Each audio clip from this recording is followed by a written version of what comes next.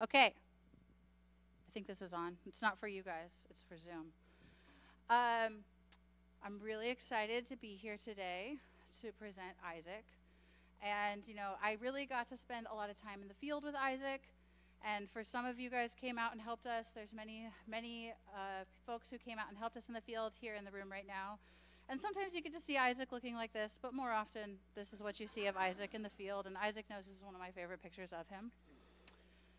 And so I like to think about, where did Isaak come from? Isaak is going to talk to you a lot about connections between the intertidal and the subtidal.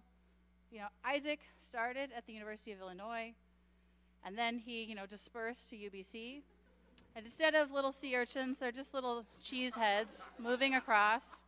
And after a dispersal period of about 4 to 5 years, he found his way to Moss Landing and CSU Monterey Bay. During that time, he maybe made a few forays into the dark side with some charismatic megafauna. But he came to UBC, saw all the glory of the beautifulness of Vancouver and Vancouver Island. Glory of man buns, too. The glory of man buns, yes. And settled on algae. Some people might have been swept up by the forest, the trees, the whales, all the things, but he focused on algae, largely driven probably by great mentors like Bridget Clarkson and Patrick Martone. As an undergrad he worked with Patrick Martone and worked on a study looking at nutritional value of crustose coral, of articulated coralline algae. And he managed to publish this, which is a huge accomplishment for an undergraduate study. But then he realized, why study algae when you can study the things that eat the algae? You can be, you don't need to be charismatic megafauna, but you can be slightly above the bottom of the food chain. And this work, Isaak is going to show you a lot of what came out of his project, but I just want to emphasize how much work this was. That picture, it looks like a really nice sunset. That's a sunrise. Most of the work that we do in the intertidal is really early mornings. We're meeting when it's still dark outside, waiting for it to get just light enough that nobody will break an ankle. And we go out there and we did, lots of work with lots of different students. And this work, there's lots of field work associated with lots of lab work as well for Isaak, including eating Thanksgiving dinner in the lab while dissecting urchins. Don't tell CSUMB Lab and Safety. And all in all, Isaak has just been an amazing contributor to our lab environment, helping out with lots of other students, giving students feedback on projects, contributing to lab parties, feeding my children straight sugar. And throughout his time at CSUMB and Moss Landing, he's given talks, but in addition to giving his own talks and posters at conferences, I really want to highlight how much Isaak has worked with the breadth and depth of students at CSUMB, undergraduate students that he's worked with. He's been a mentor to countless numbers of students at CSUMB, and then he's also been more formal mentors to different students. And most graduate students present at conferences, but it's not so often that they are included as co-authors on many, many other undergraduate talks talks and posters because they've meaningfully contributed both from a scientific and a mentoring perspective. And so, he contributed to, Rooney's poster, Josue, who's a community college student at Monterey Peninsula College, Sophia, who was a Halling Scholar from Florida, Liz Amador, who is an undergraduate and is now a PhD student at University of Maine, Christian, who was an undergrad, now a graduate student at Moss Landing on his own, and also Megan Staton, who was a freshman when she presented a poster at Benthix. And these are just the students that he was included as an author on their talk, but I really want to emphasize how much time Isaak spent mentoring, working with students, helping them with their statistics, helping them craft their narratives. Before we went to Western Society of Naturalists a couple weeks ago, we had an all-day marathon of people giving practice talks and practice poster presentations, and Isaak was there for the entire time giving all the students feedback on their posters. While, everybody came when they could, but Isaak stayed the whole time to give everybody feedback. And as he was a graduate student, he also garnered a lot of accolades along the way for himself. He was, the graduate student of the week. As you can see, every week he was the graduate student of the week. Only 1 week was there an email sent out about it. He also participated in the CSU-wide Grad Slam. He was the first place winner for CSUMB, and you guys are going to see his presentation of his results, which is going to be the opposite of his Grad Slam presentation, where he had to have just one slide and talk for just 3 minutes about all of his results.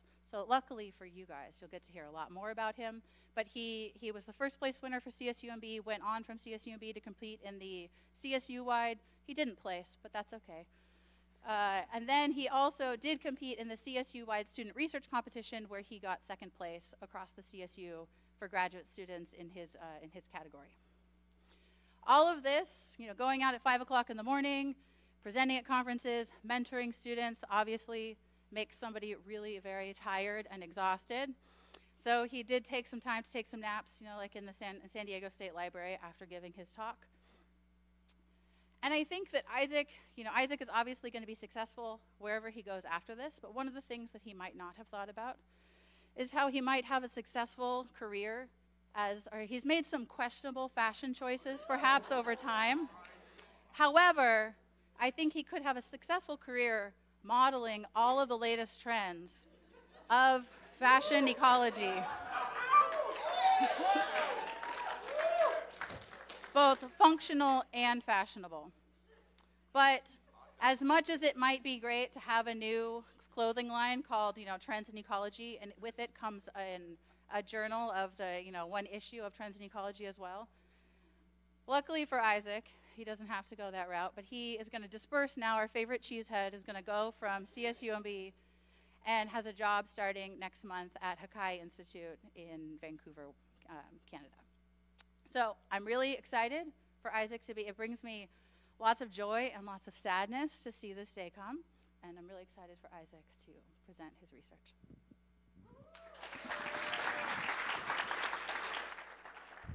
Yeah, just pull up. That's good. We're good.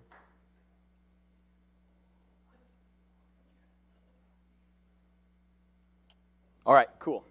Thank you, Allison, for that introduction. Like she mentioned, I'm really excited to present my master's research to you guys. This is the culmination of about 3.5 years of work with a lot of help. So yeah, I'm really excited to present it.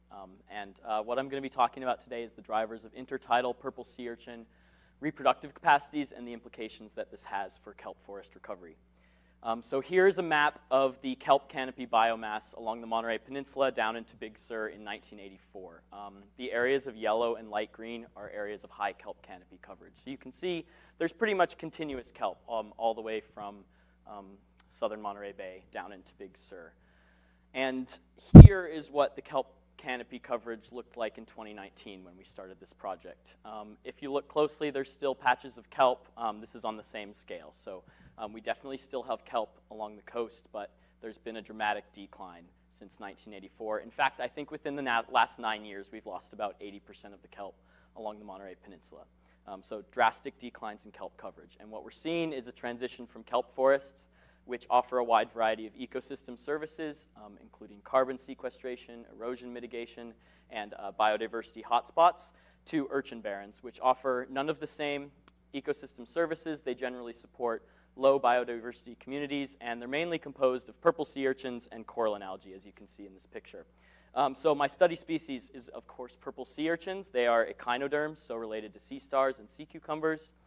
They have test diameters of up to 7 centimeters. I'll be talking about test diameter a lot. That's basically the width of the sea urchin, not including the spines. So up to 7 centimeters big. They live intertidally down to 160 meters depth. They're generalist herbivores, so they mainly consume algae, although we've cracked open urchins that we've found have been eating mussel shells. So they'll eat pretty much anything, but they prefer algae. Specifically, they prefer to eat kelp and other fleshy algae, especially compared to coralline algae. Coralline algae is it's made out of calcium carbonate, so it's sort of like eating chalk for the urchins. They tend to avoid eating it. They're destructive grazers, so they are responsible for this transition from kelp forest to urchin barren. They graze the kelp down until there's none left. They're broadcast spawners, so that means that they release their gametes into the water column. The gametes undergo external fertilization, and then that gives way to a planktonic larval phase that lasts 1 to 3 months before they settle and become juvenile sea urchins.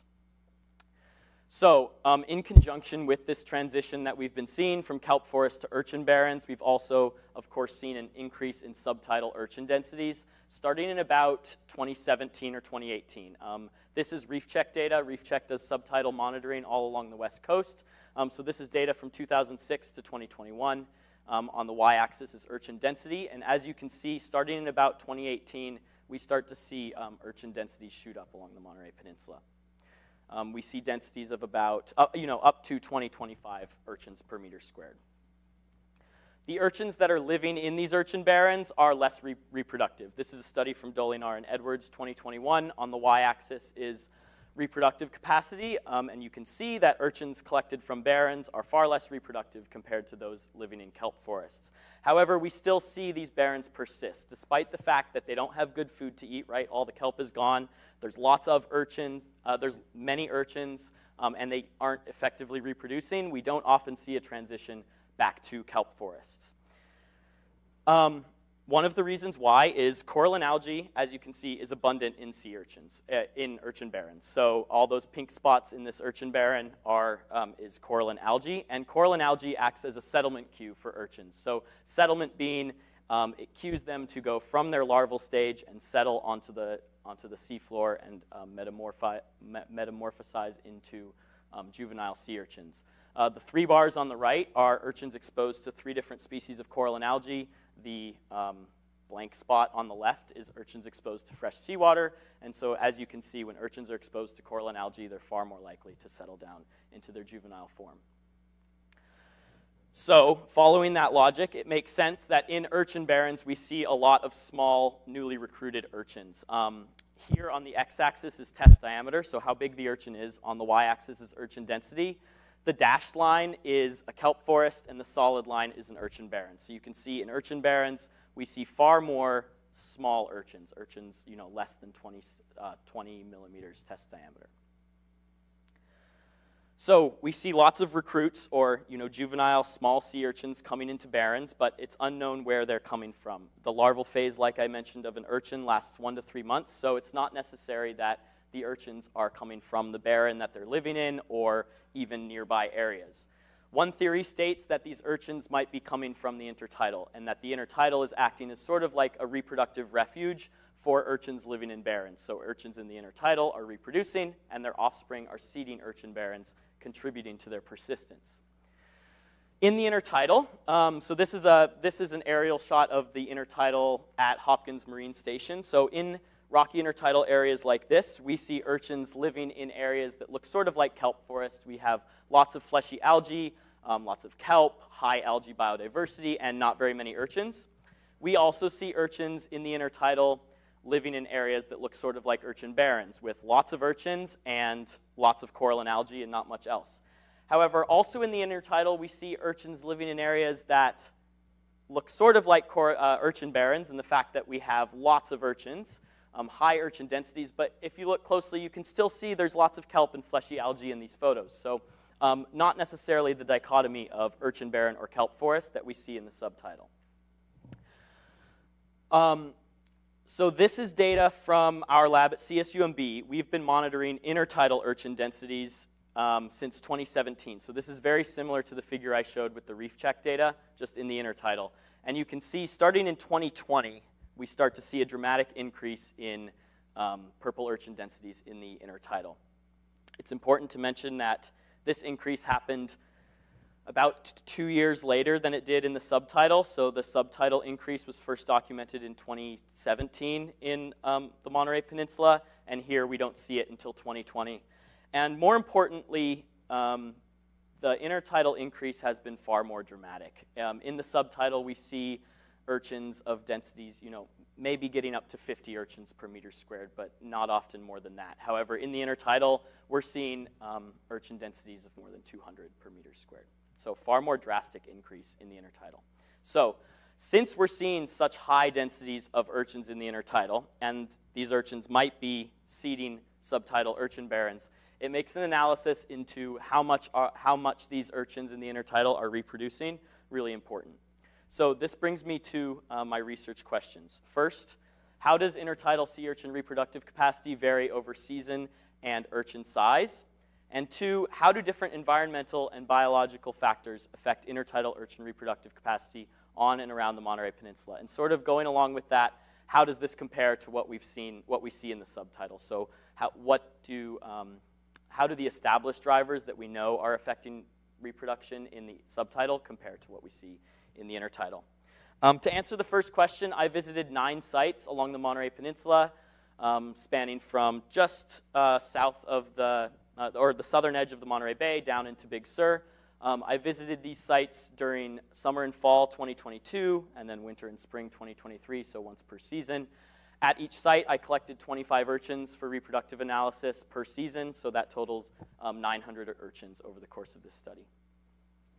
To measure reproductive capacity, like I said, collected urchins from each site, brought them back to the lab where I weighed and measured them, and then we had a big group of people, or a big team of students, dissecting urchins. We extracted their gonads, and then we weighed their gonads to calculate their gonadosomatic index, or GSI. I'll refer to GSI a lot. And it's basically just a proxy for reproductive capacity. So when I say GSI, I also mean reproductive capacity. And it's essentially the percent of the urchin's weight that's taken up by its gonads. So we divide the gonad mass divided by the weight of the entire urchin to get GSI. To answer the question of how does intertidal sea urchin reproductive capacity vary over season, I compared the average GSI across all 4 collection periods using a Kruskal-Wallis ANOVA. And to answer the question of how does reproductive capacity vary with urchin size, first I went back during the winter 2023 period, and I collected and dissected an additional 205 small urchins, because I wanted to make sure that I dissected some urchins that weren't reproductive, not just the bigger urchins that we knew would be reproductive that we collected during the rest of the year. So I combined those 205 urchins with the 225 urchins that I collected from my normal winter collection. So I had 430 urchins to analyze for this data. They ranged in test diameter from 1.3 to 6.3 centimeters, and they ranged in weight from 1 to 90 grams. And so first things first, I would expect to see a strong relationship between urchin size and gonad size. As urchins are getting bigger, we'd expect their gonads to get bigger as well. So to determine where the cutoff was for reproductive maturity for these urchins, I found the cutoff at which urchins below that size no longer follow the trend of urchin size and gonad size. So there's no longer a relationship between urchin size and gonad size. Going back to the seasonality of urchin reproductive capacity, this is what we found. So on the x-axis is a timeline starting in summer 2022 and finishing in spring 2023, and on the y-axis is GSI. We see a peak of reproductive capacity in the fall, followed by a sharp decline into the winter, another smaller decline of GSI into the spring, and then an increase into the summer. So urchins are getting more reproductive heading into their spawning season. This pretty much follows what other studies have found in the past. This figure's from Lawrence et al. 1965. He has, or they have month on the x-axis and GSI on the y-axis as well. We see in both figures a peak in the fall, followed by a sharp decrease into the winter, another smaller decrease into the spring, and then we start to see that increase into the summer. These results are also reflected in Geese et al. 1959 and Goner 1973. So it's this seasonal cycle of urchin reproduction is pretty consistent. So this is the data for reproductive capacity and urchin size. So on the the x-axis is urchin weight, on the y-axis is gonad weight, and we see a really strong linear relationship between urchin weight and gonad weight, except for urchins that are smaller than about 3.1 grams. So once urchins get that small, they're no longer reproductive. This is the same figure, except on the x-axis is test diameter. So instead of seeing a linear relationship, we see a cubic relationship, because diameter is a measure of length, weight is a measure of volume. So we need to cube the test diameters to see that relationship. And same thing, same analysis, urchins smaller than about 1.8 centimeters are no longer reproductive. This falls in line with Kenner and Lair's 1991. They found the range of reproductive to maturity to be between 1.6 and 2.2 centimeters. On their figure on the right, the x-axis is test diameter, just like mine. The y-axis is number of sea urchins. So the crosshatched bars are urchins that were mature. The empty bars were urchins that were immature. So you can see that, somewhere between 1.5 and 2 centimeters, we start to see urchins becoming reproductively mature. Goner in 1972 did a similar analysis. On the y-axis here is GSI. The x-axis is test diameter, except he found that urchins got to be reproductively mature at a little bit bigger size, between 2.5 and 3.5 centimeters. So just a little bit bigger than what I found and what Kenner and Lairs found in 1991. So for the rest of this study, I'm going to consider the cutoff to be about 2 centimeters. Obviously, there's some give and take, but at about 2 centimeters, urchins become reproductively mature.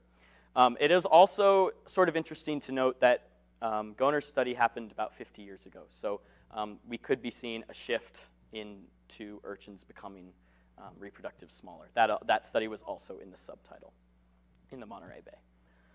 Now, why is this important? Well, in order to combat this transition from kelp forest to urchin barrens, we see urchin culling and trapping are two big ways to encourage areas to return back to kelp forests. So urchin culling is when divers go out and smash sea urchins. Another way of removing urchins is to trap them, bring them up to the surface, and then either kill them or harvest them for consumption. And so when we think about these urchin removal efforts, the seasonality of reproduction establishes a sort of timeline with which we might want to focus these efforts. We want to focus these efforts before this fall, or the decline in winter, because when urchin reproductive capacity goes down, that indicates that they've spawned. And so we want to focus our efforts maybe in the summer and the fall before they've had a chance to spawn. Second, this size cutoff for reproductive maturity is important for the implications of population data. When we do population assessments for urchins, if we consider each urchin that we count to have the same importance for the overall reproduction of the population, then we're probably going to overestimate the reproduction that's going on in a given population, because about 25% of the urchins in the intertidal are smaller than that 2 centimeter cutoff. And so we can't consider these urchins as effectively reproducing, so they can't be considered in the same way that larger urchins are. Okay, moving on to my second research question. How do different environmental and biological factors affect intertidal urchin reproductive capacity on and around the Monterey Peninsula? I'm going to talk about 5 different predictor variables. We collected a few more, but I'm only going to present on these 5 today, and those were coralline algae presence or absence in the urchin's stomach, fleshy algae and coralline algae coverage, where we collect the urchins from, urchin density, where we collected the urchins from, and wave exposure at each site. The response variable, again, will be urchin reproductive capacity, GSI, the same thing I've been talking about for my first question. And first of all, I will run the analysis separate for each season, because we saw such a dramatic seasonal pattern in reproductive capacity. It's important to run this analysis separate for eech season. To determine whether coralline algae presence or absence in the urchin's stomach affects reproduction, I ran a t-test or the non-parametric equivalent, depending on whether the assumptions were met for each given season. And then for algae coverage, urchin density, and wave exposure, I ran linear regressions with my response variable being GSI. Again, same study sites as before, same 4 collection periods, 25 urchins per site per season. So 900 urchins were collected and analyzed in this study. At each site, I haphazardly laid 5 1-meter quadrats each season. I tried to encompass all the habitats within a given site and sort of disperse them randomly throughout the site. Within each quadrat, first I counted all the urchins to get urchin density data, and then I quantified the algal communities using percent coverage. So that is, with each group of algae, what percent of the quadrat was taken up. And so you can see that, for example, if we're counting seagrass in this quadrat, it's relatively simple. There's one big chunk of seagrass, so we estimate, okay, what percent of the quadrat is taken up by this seagrass. But that can be a little bit more complex when we think about counting the coralline algae in this quadrat. It's in a bunch of tiny little patches, and so it can be a bit difficult, a bit more difficult to estimate the percent cover. So I counted all my groups of algae, and then I sorted them as either fleshy, so things like kelp, ulva, maziella, codium, generally things that are thought to be more palatable for urchins, and coralline algae, which I talked about before, urchins tend to avoid. It's sort of like eating chalk for urchins. So those are the two groups of algae that I'll be talking about. And the first thing that we see is seasonal variation in fleshy algae coverage. So on the x-axis is my timeline, on the y-axis is percent coverage of fleshy algae. And you can see that from the fall to the winter, there's a decline at most sites in fleshy algae coverage, and this represents an annual senescence of fleshy algae and then followed by a regrowth the following year. So sort of like how leaves fall off of a tree and then regrow the next year. Same sort of thing going on with fleshy algae in the intertidal. We also see a lot of variability in coralline algae coverage. This is the same graph, but with coralline algae on the y-axis. And you can see there's quite a bit of variability from site to site, but we don't see the same seasonal decline from fall to winter like we do with fleshy algae. The next set of figures that I'm going to present represent the algal community makeup of each site. And so the way to read these graphs is on the x-axis is a timeline, so the same timeline that I've been presenting. On the y-axis is the percent cover of the different groups. So the blue triangles are non-algae, things like bare rock, mussels, anemones, barnacles. And then the pink squares are coralline algae, the green circles are fleshy algae, and then the red diamonds are crustose non-coralline algae. They're not coralline algae, but they are crust, so I can't really consider them fleshy algae, so things like Petrocillis or Hildenbrandia. So we have sites that look like Point Pinos. This is another aerial photo of Point Pinos that are fleshy algae dominated. You can see especially in the summer, the fall, and the winter, the dominant group of algae is fleshy algae, and they exhibit low urchin densities. So on the x-axis is the timeline, on the y-axis is urchin density, and you can see that at Point Pinos, that thick blue line, we see relatively low urchin densities throughout the year. So this is a site that sort of resembles a kelp forest, right? Lots of fleshy algae, not very many urchins. On the flip side of that, we have sites like Pescadero Point that have high coralline algae coverage throughout the year and have really high urchin densities. So during most of our collections, the urchin densities at Pescadero Point were more than 100 per meter squared. So this is a site that resembles an urchin barren with lots of coralline algae and lots of urchins. However, like I mentioned earlier, that dichotomy between urchin barren and kelp forest doesn't really exist in the intertidal. We have sites like Point Lobos that have high coralline algae coverage throughout the year, but exhibit relatively low urchin densities compared to the other sites.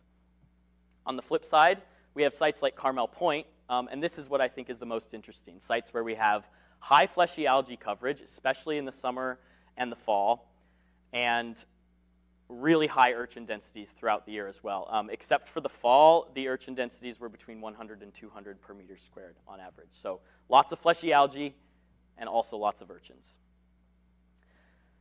Now, we do see these trends from site to site, like I just talked about, but going back to Pescadero Point, all of these habitats can exist within a few meters of each other. You can see this picture was taken from Pescadero Point. There's lots of fleshy algae. I don't see very many urchins in this photo. However, just a few meters away, it looks like this.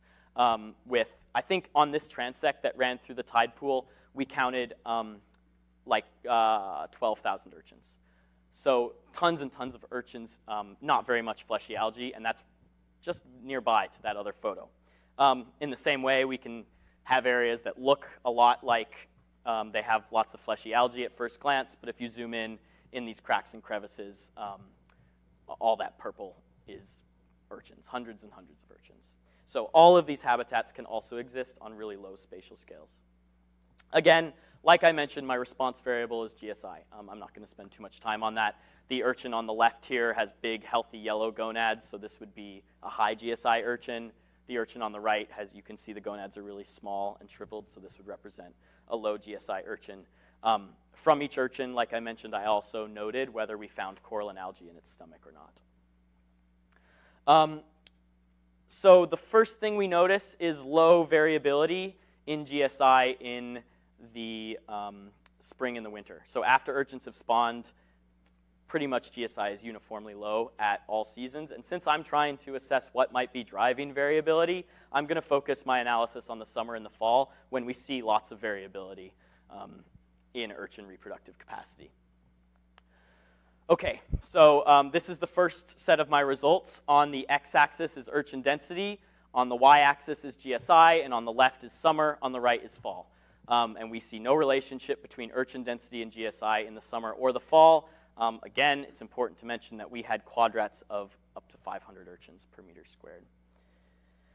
Next, we see a positive relationship between fleshy algae and GSI. On the x-axis is fleshy algae coverage, and so you can see quadrats that had more fleshy algae had urchins that were more reproductive in both the summer and the fall. Next, we see no relationship between coral and algae percent coverage and urchin GSI. So even in areas that had high coral and algae percent coverage, we see that the urchins there exhibit high reproductive capacities. And finally, urchins that were found with coral and algae in their stomach exhibited lower reproductive capacities. So the box plots on the right, or the box plot on the right of each figure is urchins that were found with coral and algae in their stomach, and on the left is urchins that were found without any coral and algae in their stomach. So urchins that didn't have coral and algae in their stomach were more likely to have a higher GSI.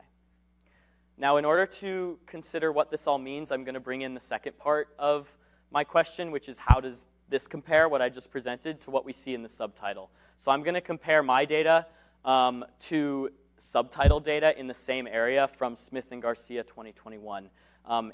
Their data was collected in the summer, so I only used my summer data for this analysis to make sure that things lined up okay. And then I compared the strength of the linear relationships between GSI and each predictor variable using the significance of the relationship, the R-squared values, so the strength of the correlation, and the effect size, or the slope of the line. These are the three predictors I'm going to use. Like I mentioned, urchin density, fleshy algae, and coral and algae, taken from Smith and Garcia for the subtitle and taken from this project for the intertidal. These are the study sites from Smith and Garcia, so ranging on the southern coast of the Monterey Bay, or the northern coast of the Monterey Peninsula, ranging sort of in a continuous line from breakwater up to Point Pinos, so well within the spatial context of where I collected my data. You can see my sites are on the right there, and the red boxes where Smith and Garcia collected their data. The first thing that we see in Smith and Garcia is a negative correlation between urchin density and GSI. So in areas where there were more urchins, the urchins living in there were more likely to be less reproductive. Like I presented before, we see no relationship between urchin density and GSI. Again, another opportunity to point out that in the intertidal, the urchins are way dense, way more dense. In Smith and Garcia, there were never more than 40 urchins per meter squared. Here we had urchins of up to 250 per meter squared. Next, in the subtitle, they saw a positive relationship between fleshy algae and GSI. More fleshy algae, healthier urchins, more reproductive urchins. We see the same thing in the intertidal, a positive relationship between fleshy algae and GSI. However, when we look deeper into this relationship, the effect size and the R-squared were double in the subtitle compared to the intertidal. So a much stronger relationship in the subtitle compared to the intertidal.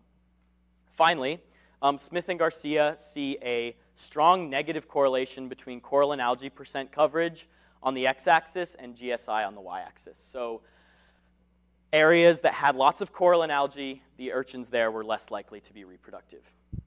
And again, I saw no relationship between coral and algae and GSI in the intertidal.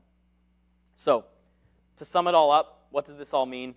First, intertidal urchins live in densities far higher than the subtidal. But since we don't see a relationship between urchin density and GSI in the intertidal, they still exhibit high reproductive capacities despite living in high densities. Next, subtidal urchins are largely eating what's growing around them. In areas with lots of fleshy algae, those urchins are healthy. In areas with lots of coral and algae, those urchins are not healthy, likely because they're eating that coral and algae, which we know urchins tend to avoid.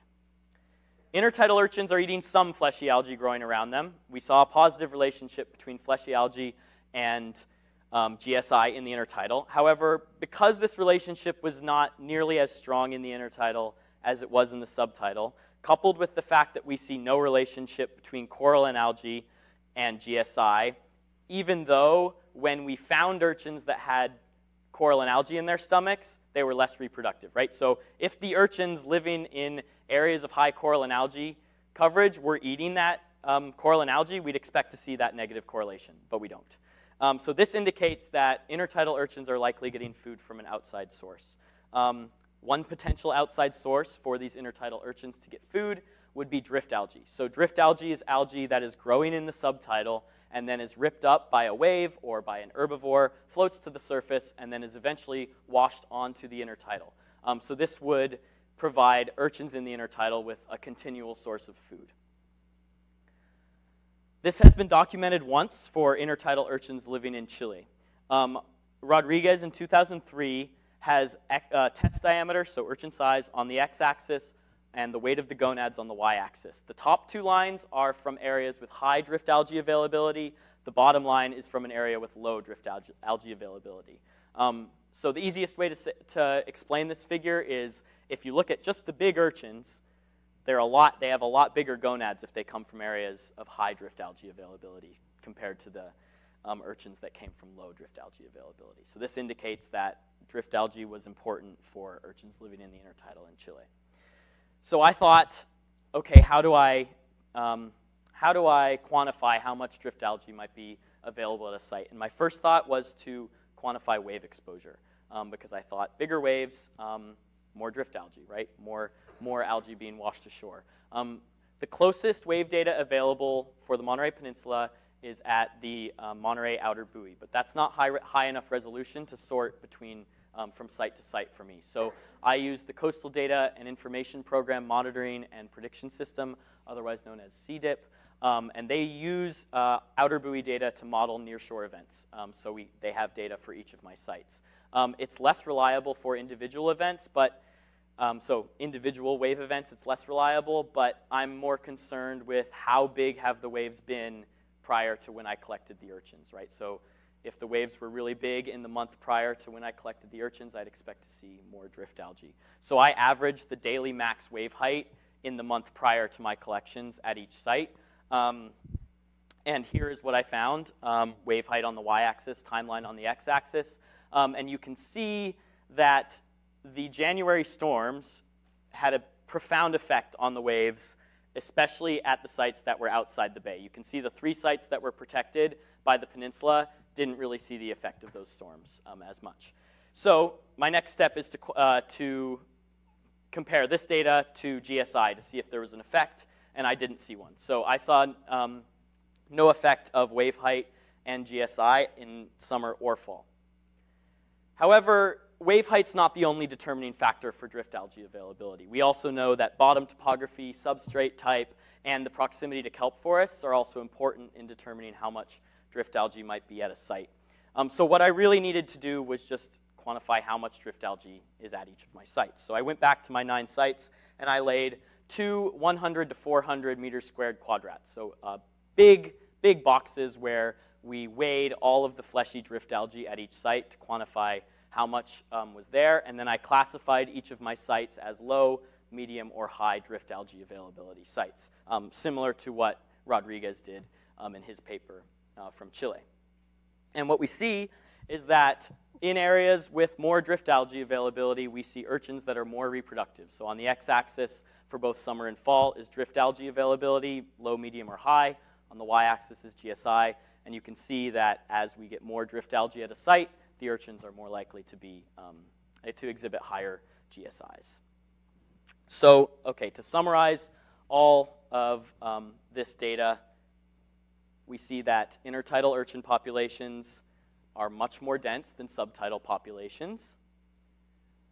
The subtidal populations rely more on algae growing around them. We saw really strong relationships between coralline and fleshy algae and GSI in the subtidal. Intertidal urchin populations most likely rely more on drift algae. This means that the intertidal supports dense populations of highly reproductive sea urchins that have drift algae delivered to them throughout the year. So that means that even areas that look like urchin barrens, they have high coral and algae coverage and lots of urchins, these urchins can still be reproductive because drift algae is continuously deposited at that site. But all the data that I've presented so far is, first of all, per capita, right? So I've considered how much does each factor affect each urchin's reproduction. Additionally, I've normalized by how big each urchin was, because GSI divides the weight of the gonad by the size of the urchin. And this is all necessary to get at what might be affecting the reproduction, but in the end, what we're interested in is how much reproduction is happening in the intertidal, because we're curious whether the intertidal is supplying subtidal urchin barrens with a continuous population of urchins, and we need to consider how many urchins there are in the intertidal, how big they are, and how much in total the population is reproducing. So next, what I did is I took size frequency data, so what proportion of the urchin population is each size. So for example, about 20% of urchins are between 1 and 2 centimeters in the intertidal. I multiplied that data by our urchin density data to get how many urchins of each size there were in each quadrat. And then I multiplied that data by size-specific gonad weights. So like I talked about earlier, urchins smaller than 2 centimeters essentially have no gonads, so 0 for them. And then as urchins get bigger, their gonads weigh more. So I multiplied how many urchins of each size by how much their gonads weighed to get data on how much gonad was present in each quadrat. So how many grams of gonad was present in each quadrat. I did this for my intertidal sites as well as the subtidal data from Smith and Garcia. First thing that we see is there's about 10 grams of gonad on average per meter squared in the subtidal, compared to what we see in the intertidal, which is far more gonad per meter squared. So overall, intertidal urchins exhibit a higher reproductive output per unit area compared to the subtidal, especially at Cannery Row, Pescadero Point, and Carmel Point. These 3 sites are really, really high density urchin sites, so there are enough urchins to overcome the fact that the urchins in the intertidal might be smaller or might each be reproducing less. Okay, to summarize everything that I've talked about today, seasonality of urchin spawning has important implications for the timing of urchin removals and culls. We want to remove and or kill urchins prior to their winter spawning period. The size at reproductive maturity is integral in assessing the reproductive outputs of urchin populations. We need to consider that urchins smaller than 2 centimeters are not reproducing in the same way that urchins bigger than 2 centimeters are. Intertidal urchins are far more dense than subtidal populations. I've gone over that a lot.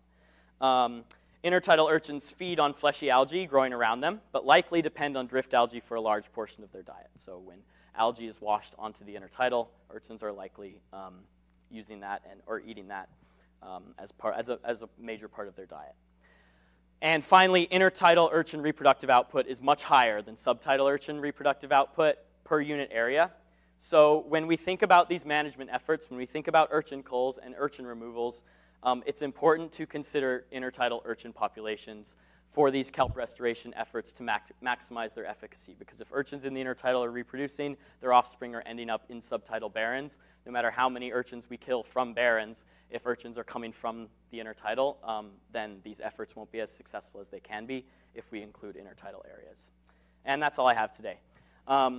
Thank you to the funding sources. This was a project funded by California Sea Grant and the California Ocean Protection Council's Kelp Restoration Program, and I also got some supplemental funding from Moss Landing and from the Coast Grant. Thank you to my thesis committee. Where's Allison? Hi, Allison. I'm so grateful for everything that you've done for me. I can't remember how many times I've texted you at 11 o'clock at night, and you've responded.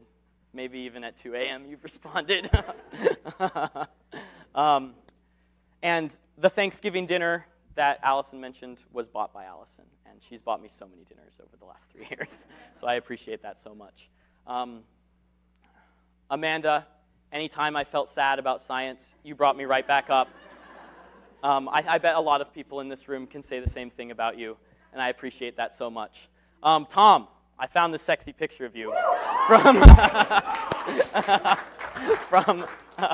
I think from grad school. But you, you're one of my favorite teachers I've had.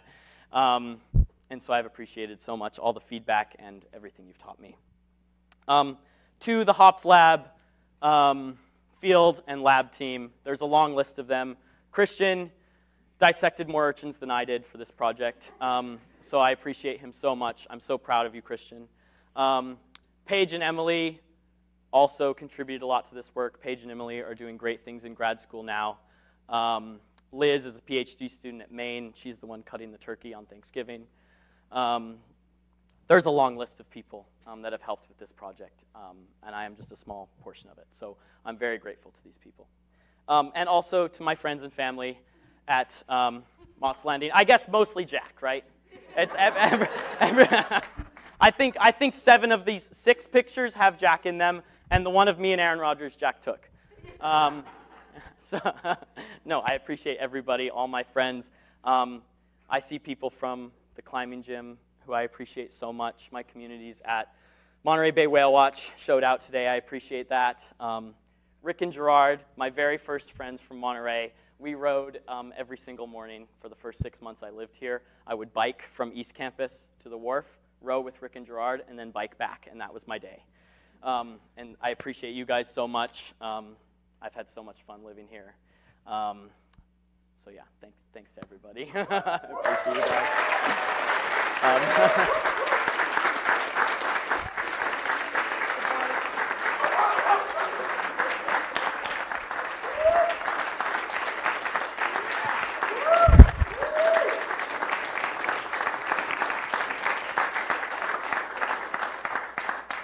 And I'm happy to take any questions.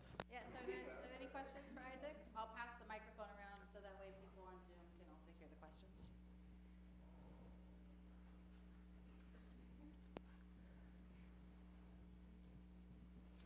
Do you think there's any like density dependent factors that influence the urchins? Like, does there get to a critical point where like they can't all feed themselves? I mean, you said there was 12,000 at one point.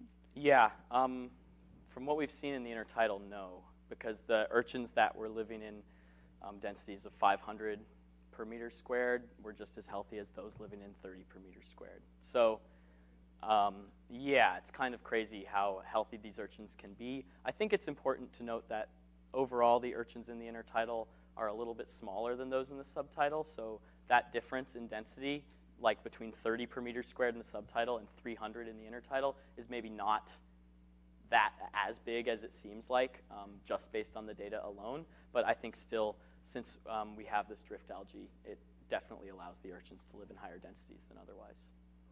Yeah, no worries.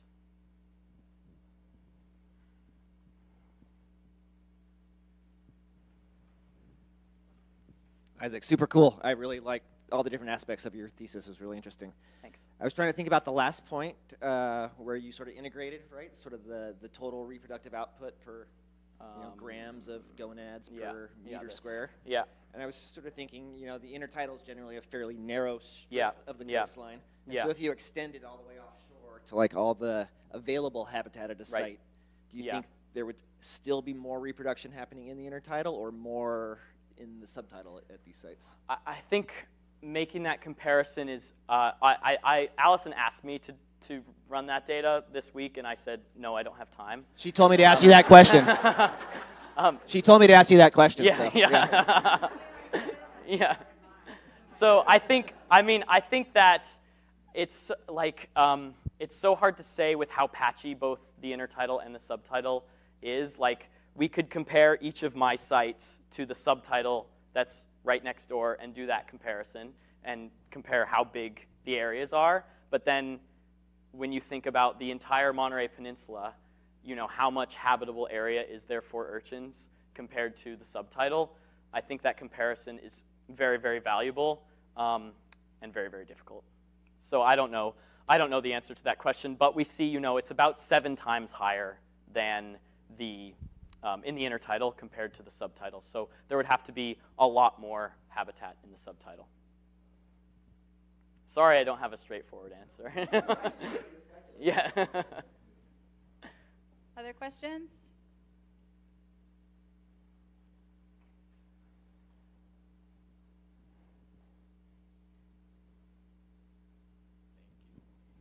Hi, Isaac. I just have more of like a broad kind of question, but kind of based on your research. What management practices do you suggest? To start doing what we're doing in the subtidal in the intertidal. So going out and removing urchins from the intertidal. It would be cool to remove urchins from the intertidal in an area and see how that affected nearby barrens. I think would be a good start. I'd also love to see, all my data is pretty observational in the sense that we're looking at, the quadrat where we collected the urchins from. It would be cool to manipulate whether urchins were allowed to eat drift algae or not by setting up some sort of cages in the field. I think it would also be cool to, I looked at correlations in the 1 meter squared where we found those urchins. So I would like to see how those correlations change, as you quantify the algae further away from where you get the urchins, because I think that data would be really cool as well. I had a question about the Smith and Garcia data that Yeah. you used when Yeah. you were doing the comparison. So when you showed the Smith and Garcia sites, you showed how they overlapped really nicely with your sites that were on the inside of the peninsula. Yeah. When you did the comparison to your data, did you only use the sites of yours that were closest to those, or did you use all of your sites? I used all of my sites, Okay. but I will show you, let's see, I added somewhere something kind of cool about inside versus outside the bay. Okay, so this is in the summer and the fall, the relationship between fleshy algae and GSI at inside and outside the bay sites. So especially in the fall, you can see that urchins inside the bay likely depend a lot more on fleshy algae compared to urchins outside the bay. And so to get at your point, how does this affect the comparison between Smith and Garcia? It affects how we view the fleshy algae data, but we still, when I ran the inside and outside the bay comparisons for coral and algae coverage, we saw no difference. And so still, we aren't seeing a negative correlation between coral and algae and urchin GSI in the intertidal, no matter whether those urchins are inside or outside the bay. Thank you. Are there some questions on Zoom?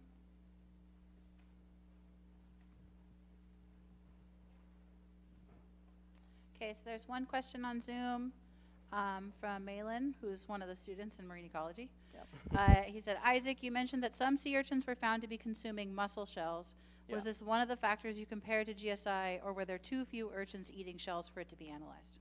Too few urchins. It was just at Hopkins, where, if you're familiar with Hopkins, it's been slowly filling with more and more mussels over the past couple of years. And the urchins that we saw with mussel shells in their stomach were living inside the mussel beds. There was no algae around. So I guess they just resorted to eating mussels. But those urchins were had very, very low GSIs, which makes sense if you're eating mussel shells. They were also You ain't going to be reproducing. They were also eating byssal threads at some And point, byssal weren't they? threads, Yeah. that's true, right, yeah. Any other questions for Isaac? Okay. Cool, thank you, everybody.